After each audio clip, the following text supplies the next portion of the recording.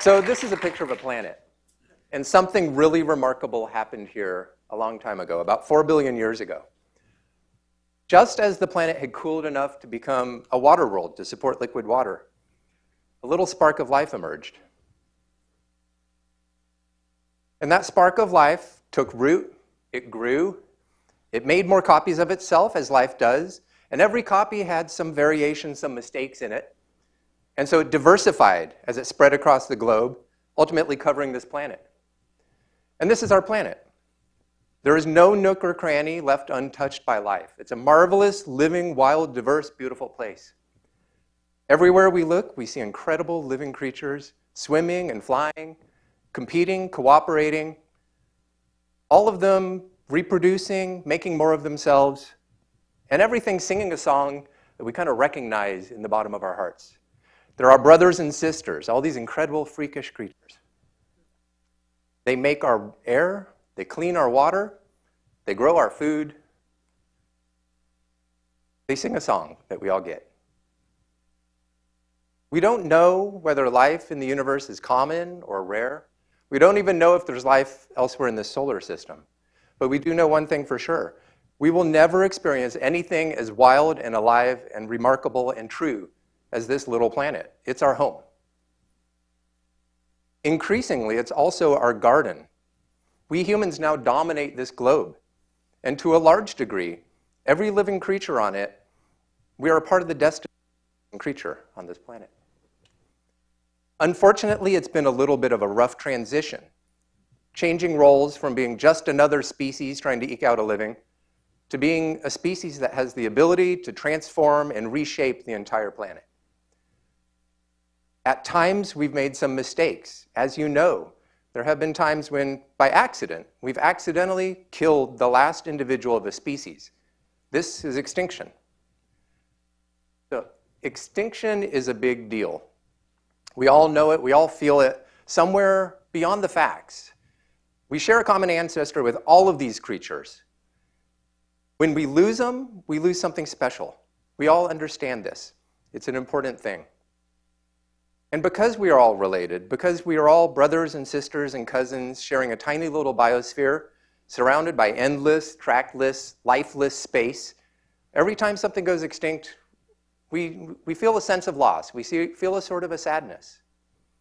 And every time something goes extinct, we have to ask ourselves, when is it our turn? When do we go extinct? So tonight, I'm going to talk about extinction. Yeah, I'm going to talk about the terrible truth of the extinction crisis that we are causing. But I'm also going to talk about why I believe there's hope for a better tomorrow. I don't believe that we need to settle for a world that becomes more impoverished every day.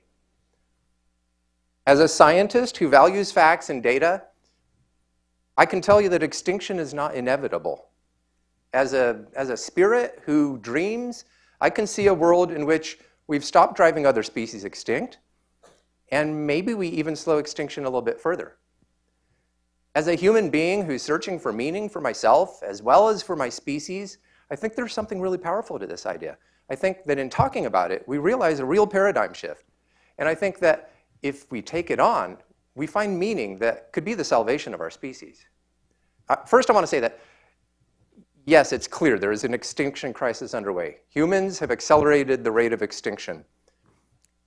We've driven countless species extinct. If we continue on the course, if we were to continue, terrible numbers would go extinct in the future. And extinction is natural. Every species goes extinct. There's kind of a lifetime to species. Humans have accelerated that life. Humans have accelerated that extinction rate. If we were to do the same thing to a human lifespan, we would not live the 70 years or so that the Bible says we're supposed to live.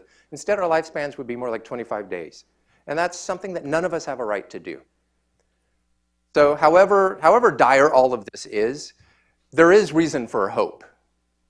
You'll hear people, you've probably all heard it before, people say, you know, it's hopeless, we can't save endangered species laws don't work, it costs too much money, we just have to give up, it's natural anyway, let's just do something else. That's kind of just a natural human reaction to bad news. But in this case, it's not necessary because the news isn't actually bad, it's actually really good. The facts show that we've actually had a lot of success at preventing extinction, at saving species from extinction. For example, the bald eagle shown here. was taken off the endangered species list in 2007. One of just many success stories that we've got, and we should talk about more. Even more interesting than that is the fact that these were done with minimal investment. The United States Fish and Wildlife Service Recovery Branch is responsible for 1,500 rare, threatened, and endangered species. That's a lot. They have a budget of about $80 million a year. That's what Americans spend on bottled water every 2 days. Given the successes that we've had on that shoestring budget, you have to ask, what could we do if we really tried? And so I'm going to talk a little bit about that now. I'm going to talk about a really great case example of what happens when you try to slow down or stop or even reverse extinction. I'm going to talk about California plants. And it's a great system for that. California is a global biodiversity hotspot. It's also home to 39, maybe by now 40 million humans, and a totally uncountable number of bulldozers. So if you can save plants from extinction in California, it suggests that you may be able to do more elsewhere. In 50 years of trying, we've tested some approaches, we've collected some data, we've learned some lessons. And so that's what I'm going to talk about now for a little while.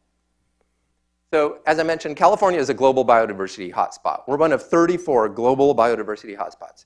This is a map of rarity and richness in the United States. As you can see, we're not the only place with some hotspots, but California has it going on. It's literally off the charts. You can see, we've got not just one hotspot, but multiple ones. We've got a quarter of the plants that are found north of Mexico are located in California. Here you've got a chart that shows the number of plants in each of the 50 states. Each of these bars corresponds to one of the 50 states, plus DC. On the far right, you have poor North Dakota. And on the far left, you got crazy California, with 6,500 plant species that have been described. We're actually describing more every day, far more than any other state. Moreover, a third of our plants are rare. You can see that other red bar. That's California rare plants. We actually have more rare plants in California than most states have plants. It's crazy. So it's not just a really big flora, but it's also a really interesting flora. We have all kinds of neat things mixed together. We have ancient lineages, living fossils, like these sequoia trees, the redwood trees, which once dominated the earth. They were once all over the place. They had their day on the stage. And then they stepped back. They've gone extinct from most of the planet, everywhere except for California, where they persist. And we also have new lineages, like plants in the genus Dudleya, which have kind of radiated in California. As mountains get lifted up and interesting things happen, there's new opportunities for evolutionary radiations, new experimentation, new plants appear, which may not yet be big worldwide, but they're big in California, and we're testing them out. And when you mix these things together, the ancient lineages and the new evolutionary experiments, you have something really special, dynamic natural communities where these things are interacting with each other, creating new types of habitats, new niches, and stimulating further diversity and radiation. So this is what we've got in California. It's fantastic. But of course, there's trouble in paradise. And so now I'm going to talk a little bit about some of the things that we humans are doing to drive species extinct. The number two threat to biodiversity in California, worldwide, you name it, is biological invasions. As we move around the world, we move around weeds, we move around insect pests, we move around diseases. This is a photo that I took at a preserve I managed about 15 years ago. A preserve that had a really fantastic grove of glorious, huge, giant, ancient grandmother oaks. And this photo was the first tree to succumb to sudden oak death, a disease that we introduced to California accidentally, which has wrought untold damage, including taking out that grove of mother oaks, grandmother oaks. And so biological invasions are a big threat, but they're not the number one threat. The number one threat is habitat loss. That's the number one cause of extinctions. This is a photo that I found in a junk shop in San Francisco entitled Poppies on Mount Tam. It was painted in 1937, before the Golden Gate Bridge was painted.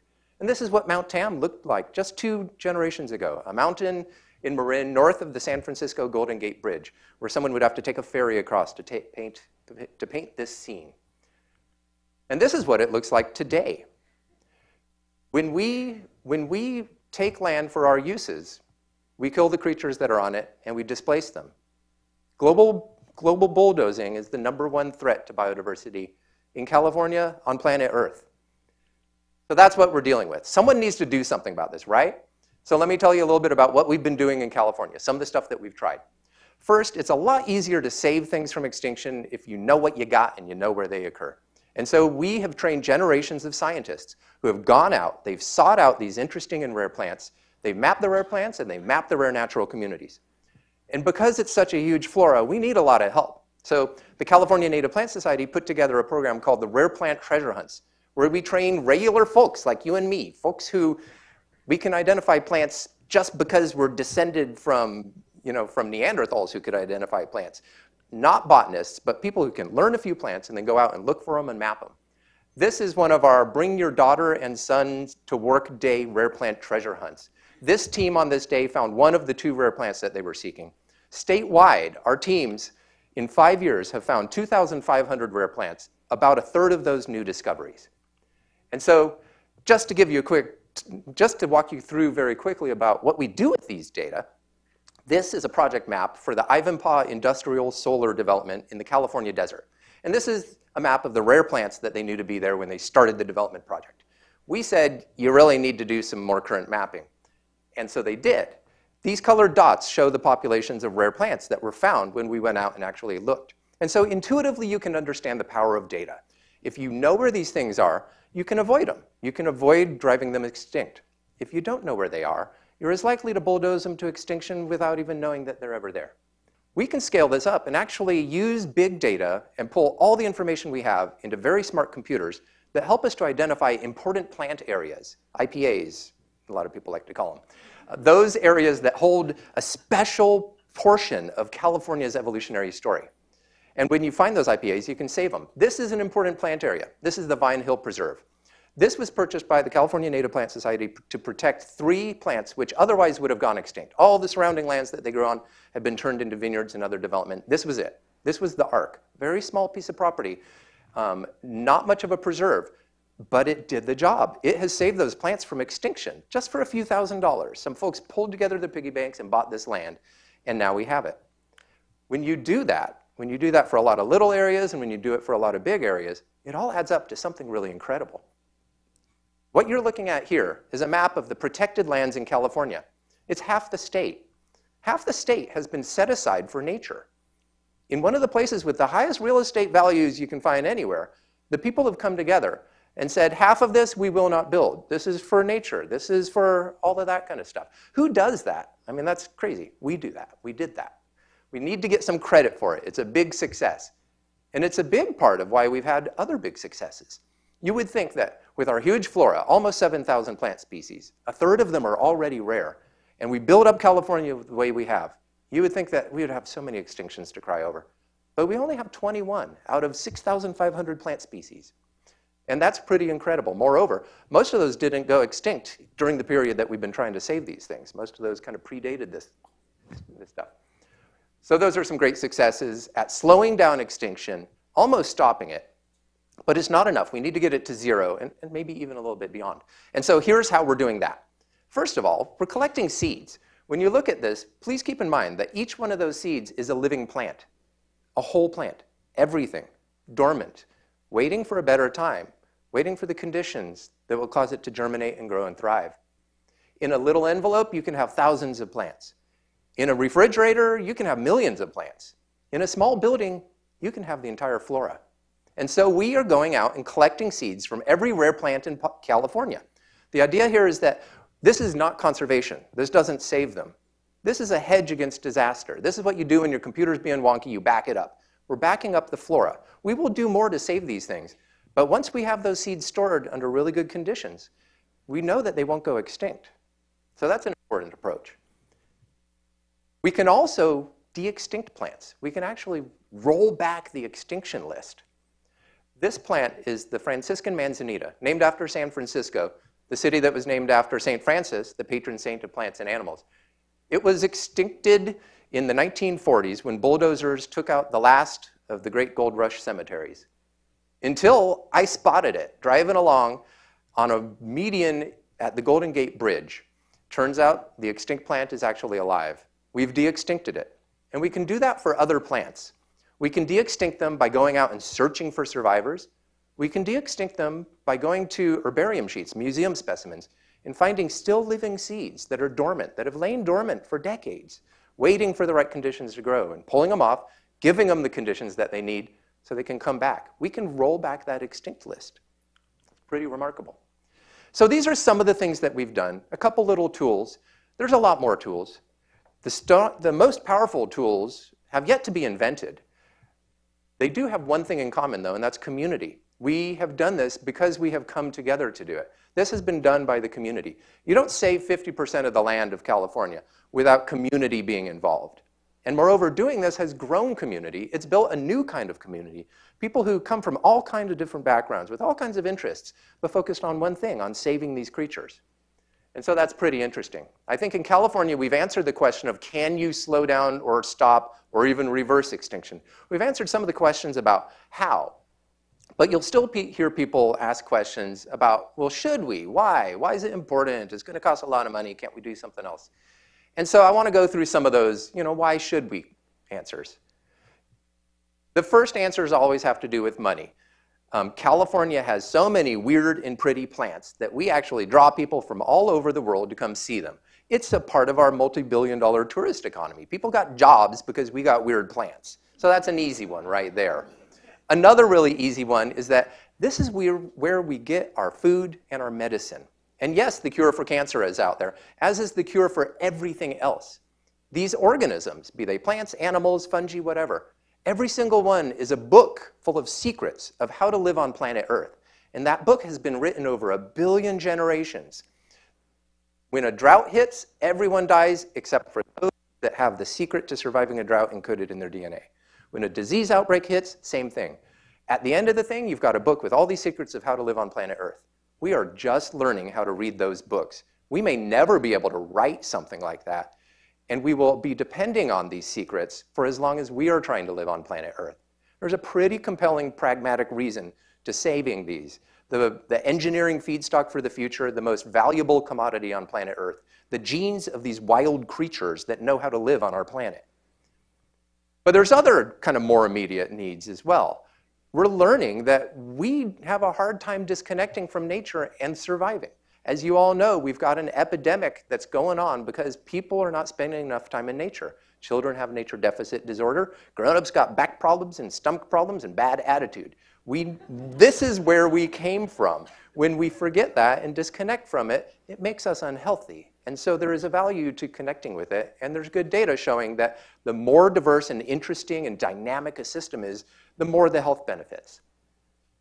And then there's other kind of more intellectual things.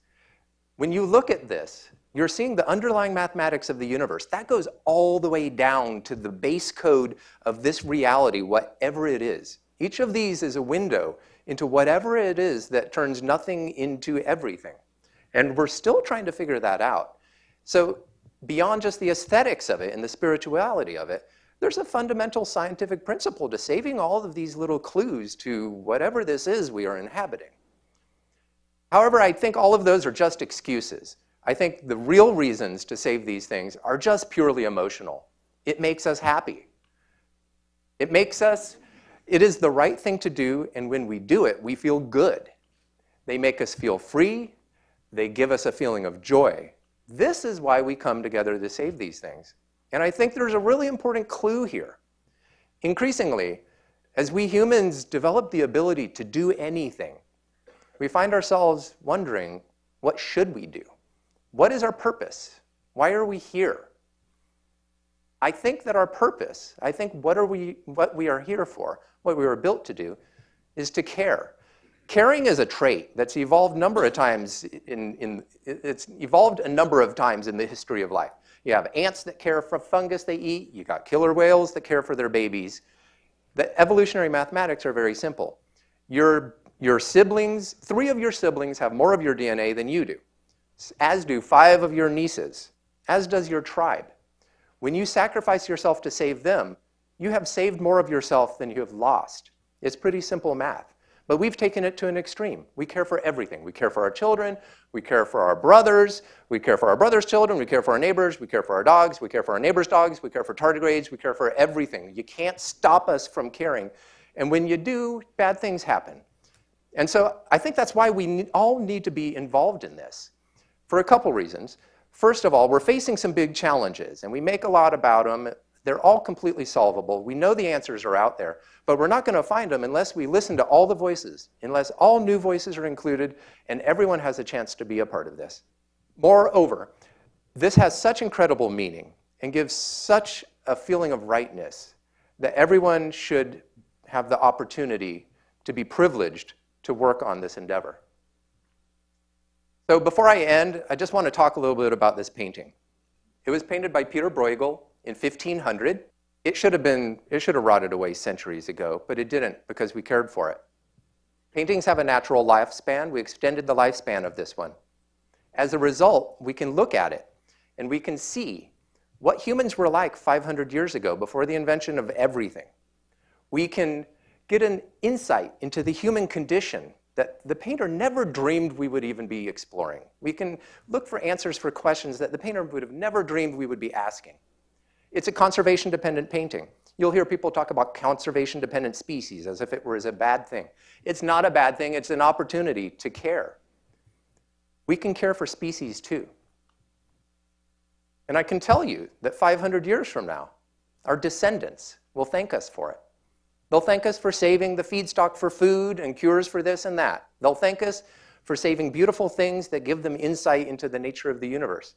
They'll thank us for taking on an endeavor that united the human species in some good pursuit and potentially saved us from extinction. But I think the main thing they'll thank us for is stuff that we just can't even imagine tonight. And so that's why I'm asking you to dare to care, to dare to end extinction. Thank you.